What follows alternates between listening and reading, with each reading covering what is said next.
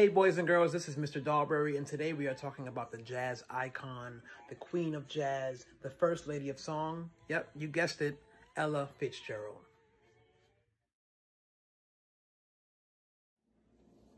Ella Fitzgerald was born on April 25th, 1917 in Newport News, Virginia. A few years later, her and her mom moved to Yonkers, New York. And after her mom's death in 1932, she moved in with her aunt.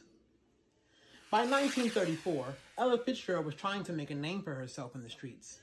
She entered an amateur competition at the world-famous Apollo Theater in Harlem, where she won first place. Soon after, in 1935, she met Chick Webb, a famous band leader and drummer, and she eventually became the lead singer of that band. In 1938, she recorded her first song, A Tisket, a Tasket. And in 1939, after the death of Mr. Webb, she took over his band and renamed it Ella Fitzgerald and her famous orchestra. The 1950s and 1960s was a great time for Ella Fitzgerald. This is where she earned her name, the First Lady of Song.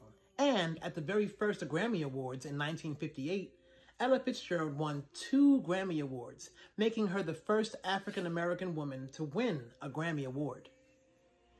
By the 1980s, Ella Fitzgerald started to experience some big health issues.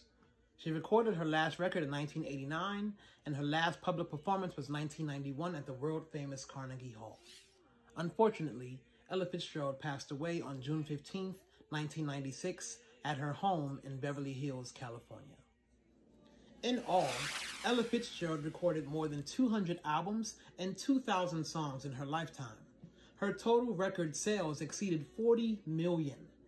Her many accolades included 13 Grammy Awards, NAACP Image Award for Lifetime Achievement, and the Presidential Medal of Freedom. Since her passing, Ella Fitzgerald has been honored and remembered in many ways.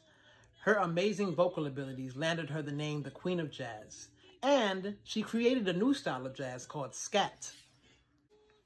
Well, boys and girls, it looks like we've run out of time for today.